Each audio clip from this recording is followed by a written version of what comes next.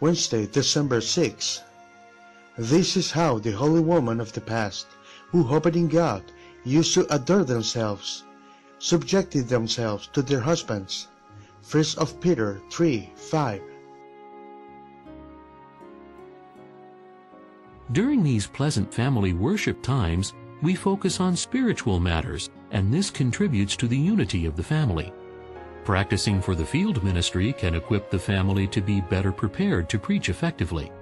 And it is not hard to see that when members of a family share comments about God's Word, they are drawn closer together.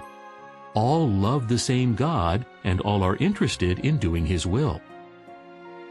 What can married couples do to cooperate to Jehovah's praise? When both mates are faithful servants of Jehovah, they can rejoice in the unity that this affords them. Abraham and Sarah, Isaac and Rebekah, Elkanah and Hannah all expressed their love for their mate. We should make it a point to do the same.